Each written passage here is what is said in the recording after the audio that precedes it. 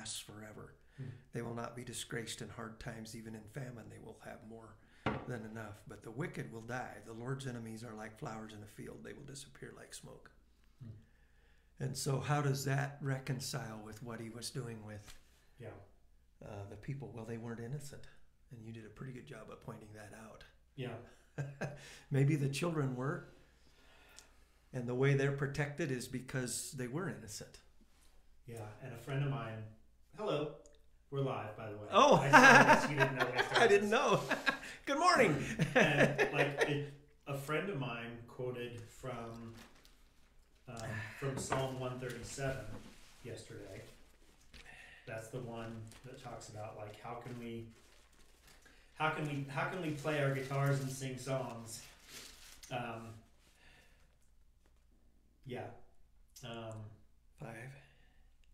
Yeah, thanks. No. Yeah. But how can we sing the songs of the Lord while in a pagan land? 4. Yeah. Well, then 137 ends with, happy is the one who takes your babies and smashes them against rocks. Wow. So my friend posted the first part of that, and I just said, yeah, see also this text. So we're talking today. So we're talking today about about some pretty challenging ethical, moral concerns. Yeah. Of what we talked about this past Sunday, which in part was Joshua. I called it my teaser was the genocide of Joshua because that's how I think that's how we would certainly look at that. Yeah. As this completely brutal war action, and what do we do with that? Yeah. And we got some questions kind of from that. So we've been doing this for almost 4 years now. It'll be 4 years. Wow. Next month. Yeah. I don't know if we did it my first month here, but I think we started pretty quick after. Yep. So we've been doing this for almost 4 years now, and if you have been with us throughout this time, like this has been just a pretty open conversation, like 30,000 foot level kind of conversation. Yeah. And a lot of these conversations that we have on Tuesday with the Tuesday Q&A, it's not that we haven't thought about these things, and it's not always that we haven't talked about them, because sometimes we have talked about it beforehand.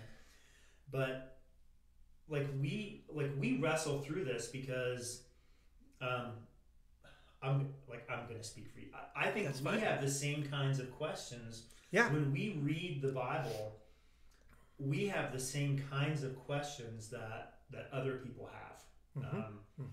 Just because this is our job and our life, and I want to studied it, and I want to know truth. Yeah, it doesn't mean that we have it all figured out. So, so I think a lot of times when we've talked about topics like this, and maybe a lot of different topics, maybe it hasn't been as black and white and as satisfying as people might want it to be. Right. Yeah.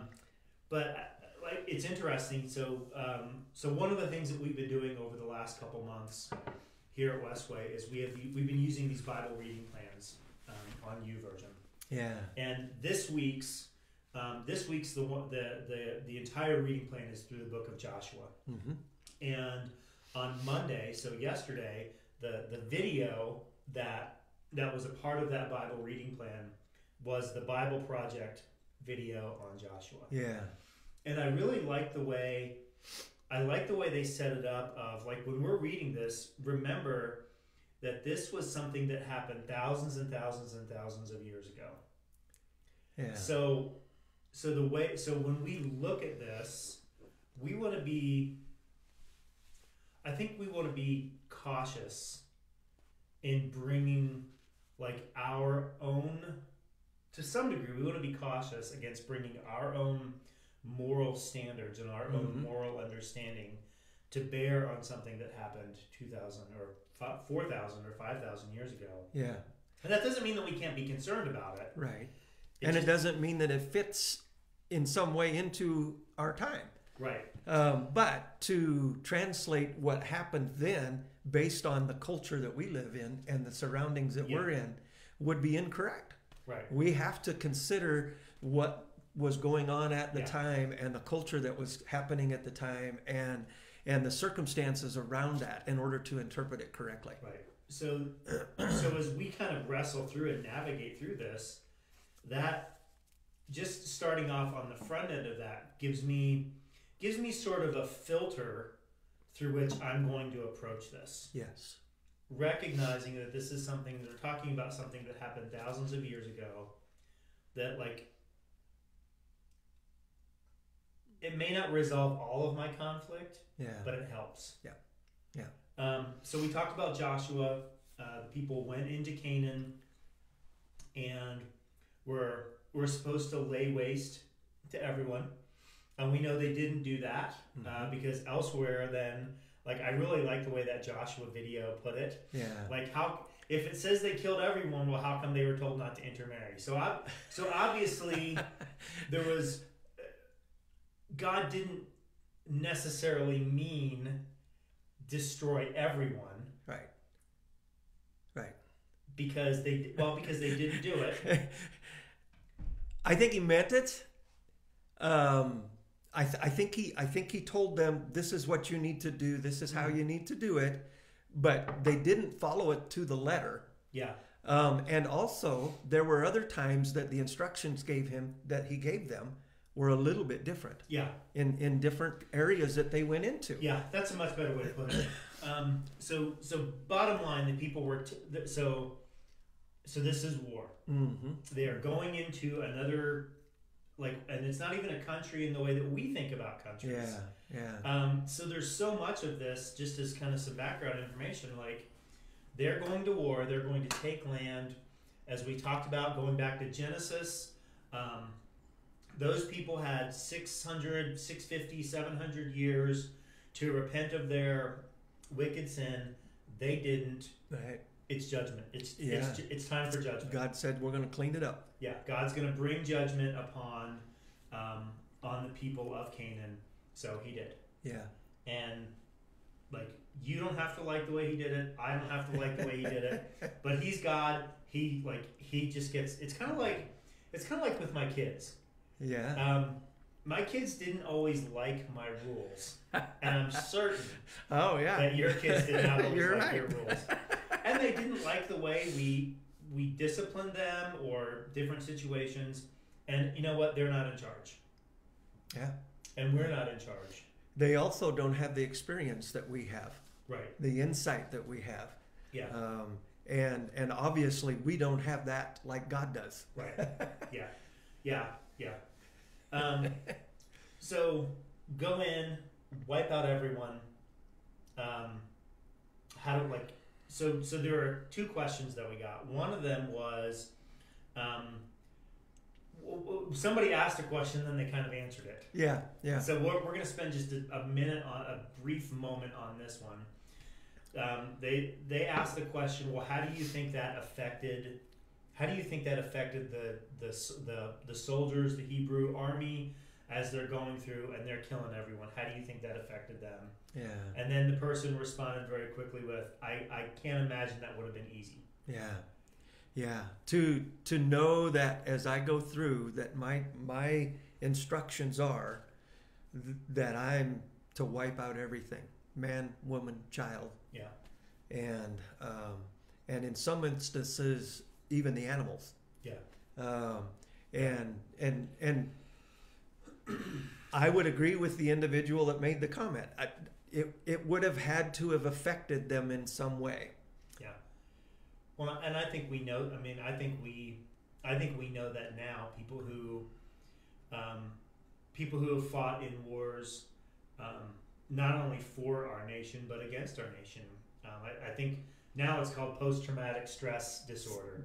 Yeah. So someone goes and like they, I mean, that's not my experience. I have never had that experience, and I don't know how you take another person's life and are not affected by that. Yeah, yeah. And yet, we're called to do that still today, sometimes. Yeah, if we're in the military. Yeah, if you're in the military, you sign up to do that. Yeah. And you know that the way that you go into that situation is knowing that you are following the instructions. Right. To do something that is needed to be done to enable the freedoms or whatever of the people of that country or even our freedoms here in our country. And there was a purpose behind it, even in the military today. I think the purpose behind what God was calling them to do at that time is really important to think about. Yeah. Yeah, and that is what you talked about, is God knows more than we do. Mm-hmm. And this will kind of lead in to the next question that we got. Like, because when God was telling them all of this, he didn't want these other religions to get mixed in with the worship of himself. Right. Because he knew, because God knows. The thing that I wrote down when we briefly discussed this, I don't know if it was in our elders meeting or our staff meeting yesterday, but the kind of there are words that we use in the church. Shane Wood, because I watched a Shane Wood video today, calls them $25 words. So some $25 words that Christians sometimes use. Omni. God is omniscient, which means he knows everything. Mm-hmm. God is omnipresent, which means he is everywhere. Yeah. God is omnipotent, which means he has all power. Yeah. So in God's omniscience, knowing everything, hey, if you don't wipe these people out, their religion is you're going to mix their religion with the worship of me, and that's not how I want you to worship me. Right. I want you to worship me this way. And if you start doing all of these other things, you're not going to be worshiping me correctly. Yeah. You're not going to be worshiping me. Right. Right. Yeah. So part of that was religiously based. Yes. Yeah. Yeah. And religiously based, knowing that we've been told and we've seen example of when we follow God, he protects us. He takes care of us. When we don't, we're on our own. Right. And he allows the other things to creep in and destroy us, like in the Joshua passage this morning. Yeah. We read of is it Achan? Yeah. Or Achan, I think is the way they said it on the Bible Project. And how that he did not follow the instructions. In fact, he hid the things that he took when they were supposed to destroy it all, and he kept it for himself. Right. And because of that, when they went to battle the next time, they went on their own. Right. And they went out, looked to see whether they could conquer this area, and decided, yeah, this is going to be an easy one. And God said, well, you didn't follow my instructions. Right. And so they were overthrown by a not so great army. Right. So thinking about like the men, women, and children piece, the second question we got really deals with that. So I'm going to read the question and then we're going to discuss it. Is there an age of reason? What age or stage are children safe for eternity if they are killed on earth without knowing Christ? Killing children sounds horrible, but if they are safe for eternity, isn't it better for them to go to heaven than to grow up on earth and be condemned for eternity? Yeah. So so we're going to answer this in a couple different ways. So, first question, is there an age of reason? And how old is it? Well, the answer is yes, and I don't know. Yes, I believe there is an age of reason. I think there's an age of reason when a child comes to the point where when they understand that what they're doing is wrong and they're convicted that that's sin, that it is wrong. They may not understand that it's sin, but they know that it's against God's teaching, if you will, which would be sin. then to me that's the age of accountability. And when that is, may be different. Yeah. Based upon the maturity of the child and how they've been taught sometimes. Yeah. And or maybe just the makeup of the child. Mm-hmm. And I know of some handicapped children who may not ever come to that understanding and reasoning, which is an interesting thought. Yeah. They aren't able to make decisions on their own and base it on right and wrong. Yeah, I like that you changed the phrase to age of accountability because that to me that's more the phrase that I'm familiar with. Yeah. I think it is different. And I was around. There's a church that we were involved in 15, 20 years ago. That there was someone there that believed that the age of accountability was 21.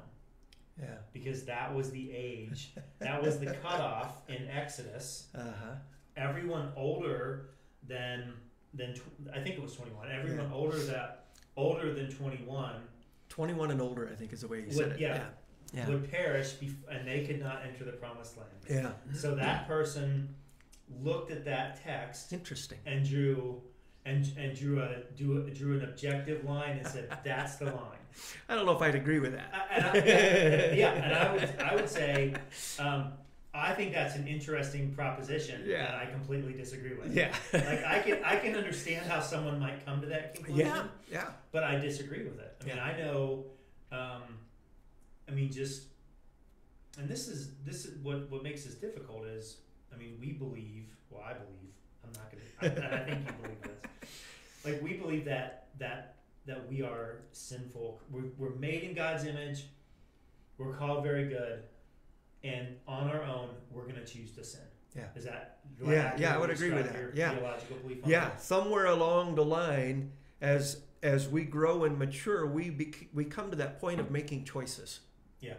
And that's part of this accountability thing. Yeah. When we come to the point where we're able to make the choices to do things intentionally, that's the accountability part. We will be held accountable for intentional choices like that. Yeah, and I think then you get into the next part of this question. Killing children sounds horrible, but if they're safe for eternity, isn't it better for them to go home to heaven than to grow up on earth and be condemned for eternity? Yeah. One of the ways that I have resolved this tension as I've read through these things is going back to those three omnis that I mentioned a moment ago. God's omnipotent, omnipresent, and omniscient. So all powerful, everywhere, all knowing. Yeah. So he knows how people are going to grow up. But God is also, and I shouldn't say also, because it's not an either or. In addition to those characteristics, God is loving and kind and merciful, and he's just. Yeah. And as I think about this question, that's how I resolve this. Like, God knows what he's doing. And if I believe that God is loving, kind, merciful, and just, then when it comes to children, like, I'm just going to trust, like, I think God knows what he's doing.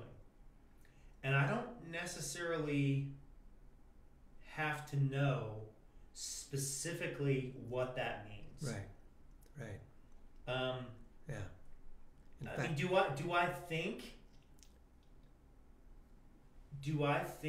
that children, when they die, do I think that they go to heaven? Yes, and I would really like to think that. And I also know that people are sinful. Yeah. The way I think about that is when Jesus took the little child and stood him in the midst of them, he said, "Unless you become like one of these, you shall not enter the kingdom of heaven." And it's interesting that he chose a little child in that moment. And that he was talking about faith in that moment. And so I hold on to that, is that believing that God has instilled in each of us that desire to seek him and to love us and to love him. And a little child has that in them.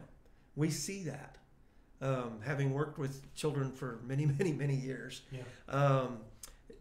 Just was with a kindergarten class this morning, and just watching those children and the thought process that they have, and the way they do things, and the way they reach out and love someone they have no idea who they are, really.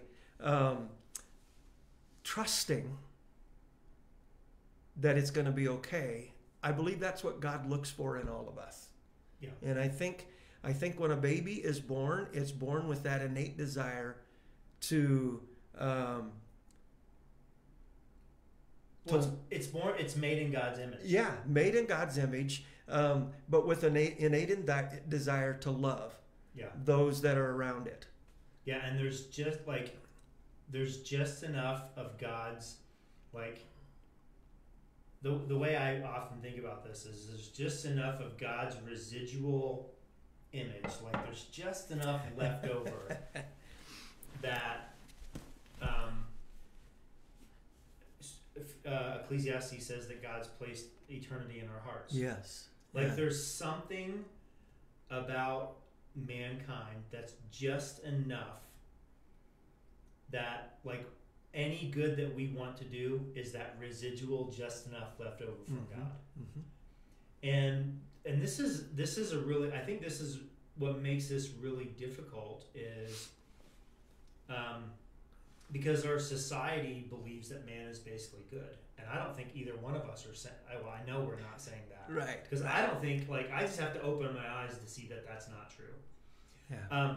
But there are good things that people do. I think we actually talked at length about this a couple weeks ago in an elders meeting. We talked about what does original sin mean? Yeah. I think that man is bent towards sin, and I think there's just enough original grace. I think there's an element of original grace in that as well, or general grace. Like, when we read through Scripture, Jesus talks about how God makes the rain fall on the just and the unjust. We would call that a general grace. So whether you're a follower of God or not, you get to participate in a general revelation of God's grace.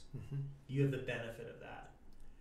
And I think because bad things happen, we participate in a general, like, the realities of the world. I think it's interesting too when you back up to the beginning and you think about Adam and Eve. God placed them in a garden that was beautiful and perfect. And it was when they came to the point of making a choice that it changed.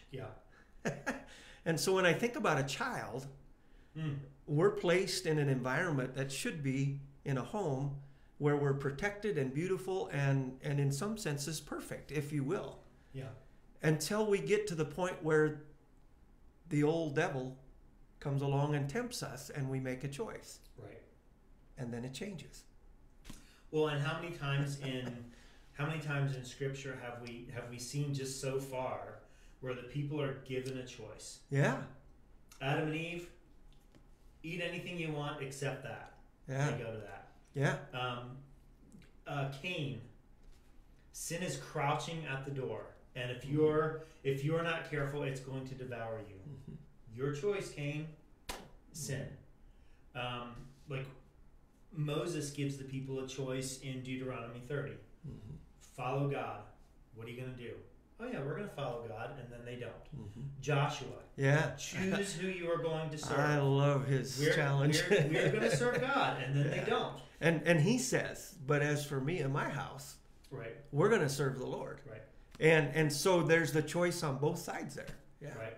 And we see, like, reading through the entire biblical text, we see people who are confronted with a choice to do good or to do evil. Peter.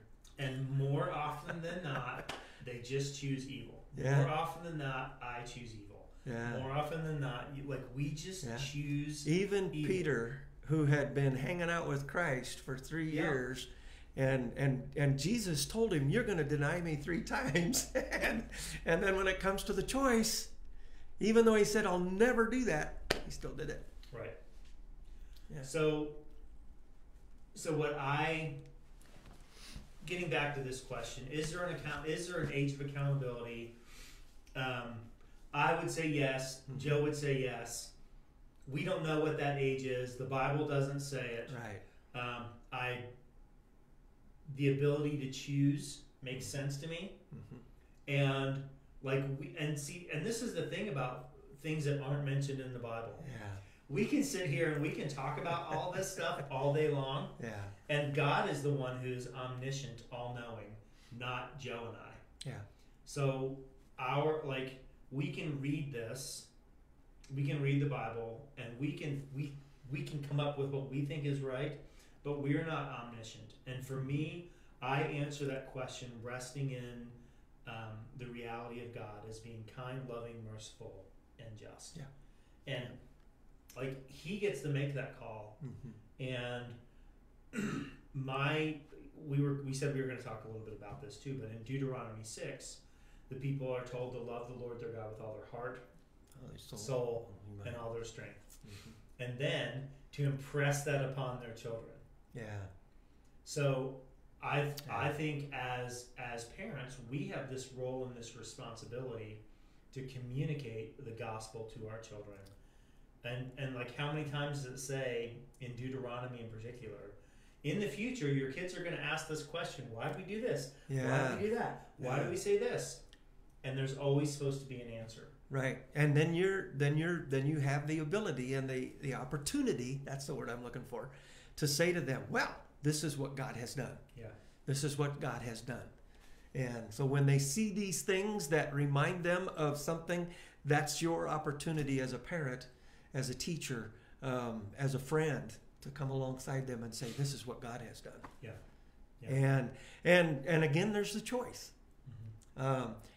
On the flip side of that, God did throughout the Old Testament tell them, if you don't do these things, then these things are going to happen. Yeah. And so God is not going back on his word. Yeah. That's really important to remember. And you pointed out Sunday morning that the countries that they were going into, the communities that they were going into, had forsaken him. Yeah. And so that's justice. Right. Yeah. And we have to, yeah. And I think so many times, I tend to look at the way God, I tend to think that God's or else's in the Bible, do this or else, I tend to see those or else's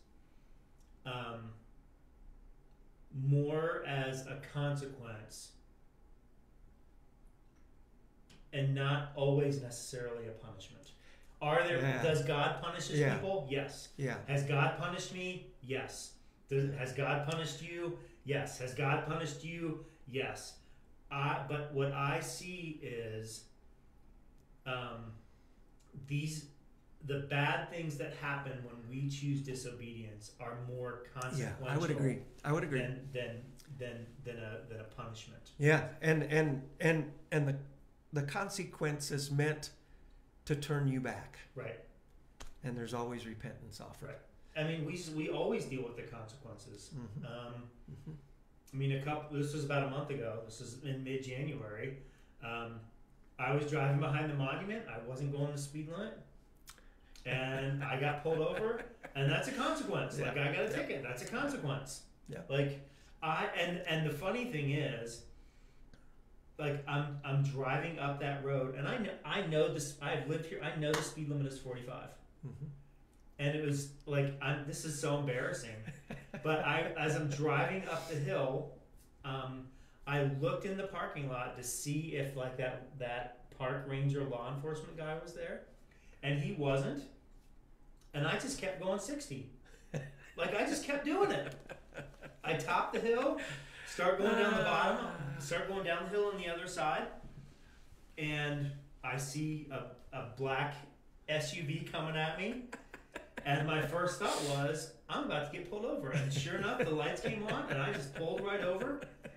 And he said, well, I pulled you over because you were going 60 in a 45. And I looked at him and I said, yeah, that sounds about right. Like, that was a consequence. Like, and that was a willful, that was a willful choice.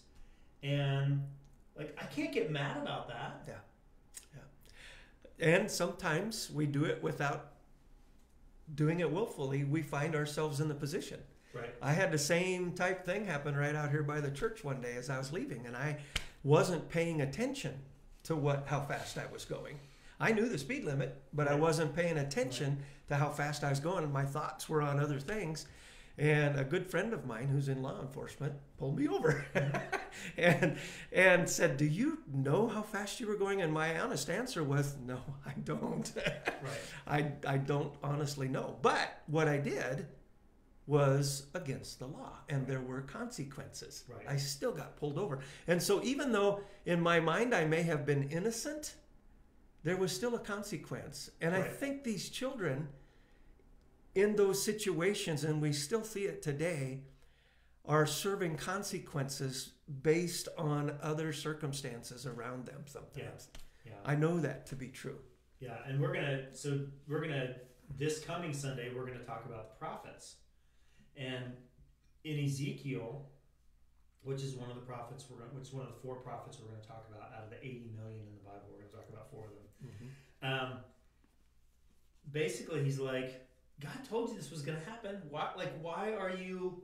Don't cry about it. Like, it's hard. It stinks. I'm sorry. Like, this isn't like, oh, I don't have any sympathy for you. Maybe. I might want to retract that statement. Like, you knew this was going to happen. God told you that if you worshipped all of these other gods, you're going to be punished. You worship the gods, and now it's time to be punished. Like, what? And this is where we were talking about on Sunday. Like, how do we want God to respond in that? I mean, I would have loved for that deputy to give me a warning. I didn't deserve a warning. I deserved a ticket because I was violating the speed limit. I deserved a ticket. And when we think about mankind and what we deserve from a kind, merciful, loving, and just God, we deserve punishment. We deserve death at the end of the day. I don't know if this is a good example of that in real life today, but I had friends in high school that one in particular that was killed in a car accident because he was with other kids and they were drinking, but he wasn't. But because of the alcohol that was involved and the accident that happened, he fell prey to the consequence. And we are told in lots of different ways, if you drink and drive, it kills. And yet we hear daily almost of examples of that happening. And does it make it right? No. But it is. There are consequences to our actions and our choices. And that's a really good. I think that's a good ending point. Is when we read through what we're talking about right now, God is serious about sin. Like if we, I think there's a lot of things that we might take away, that we might ask questions about, and those are. And it's fine and it's reasonable to ask those questions again. We have the same questions. But as I come away from what I've at least been reading through the Bible over the course of preparing for the series, like God's serious about sin. And it matters, and we are like here will be a hope. Like let's flip this for a minute. like someone's got to pay for our sin.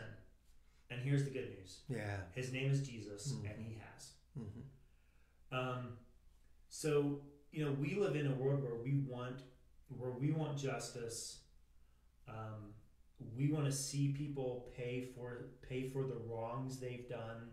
We want to know that someone's going to pay for the wrongs that have been done against us. And that's just the good news, is that Jesus has done that. Yeah. The sin it's been bought, it's been paid for. Mm-hmm.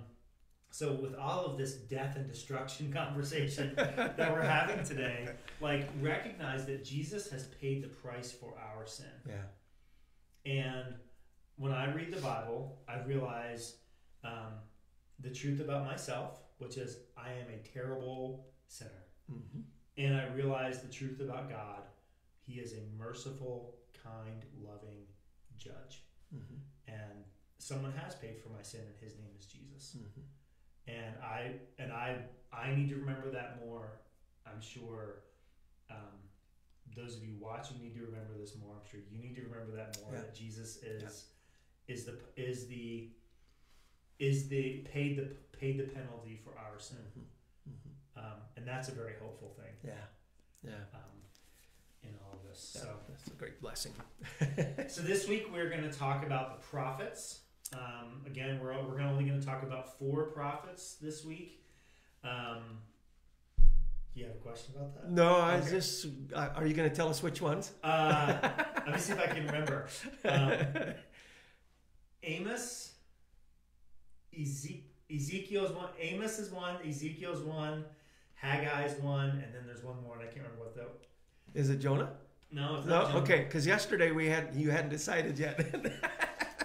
Let me quickly look at the names of the prophets.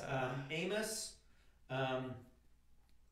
Zephaniah. Zephaniah. Yeah. Amos, Zephaniah, or Amos, Ezekiel, Zephaniah, and Haggai. That we're going to talk about. That'll be interesting. So I want to encourage you, if you're on the Westway group, I posted a link this morning that because we're not going to read all of the judges, there are some great videos, great resources that we have found that will help you prepare for Sunday. So if you go to Westway's Facebook group right now, you'll see a link to our resource page pointing you to an overview of the prophets. I think there are 6 videos you can watch. It should take you about 30 minutes. Just really paint this picture for you of what we're going to be talking about on Sunday. I'm excited. I love the prophets. I read through the Minor Prophets several years ago, and there's lots of good stuff there. Oh, yeah. It's hard as a teacher to go so quickly through the scripture. Yeah.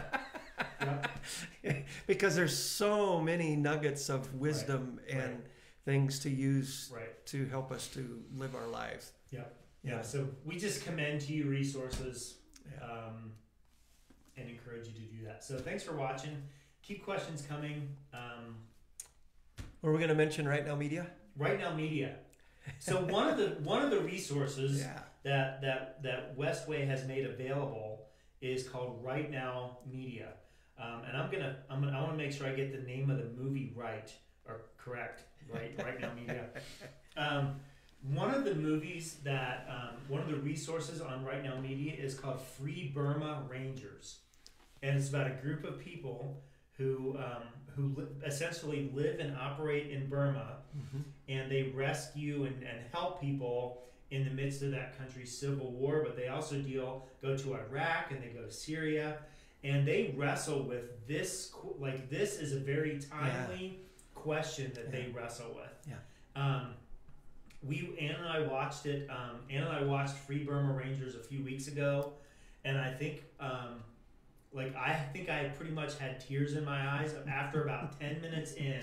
Like, I was just sitting there, like, watching people deal with what we're talking about right now. Yeah, very powerful.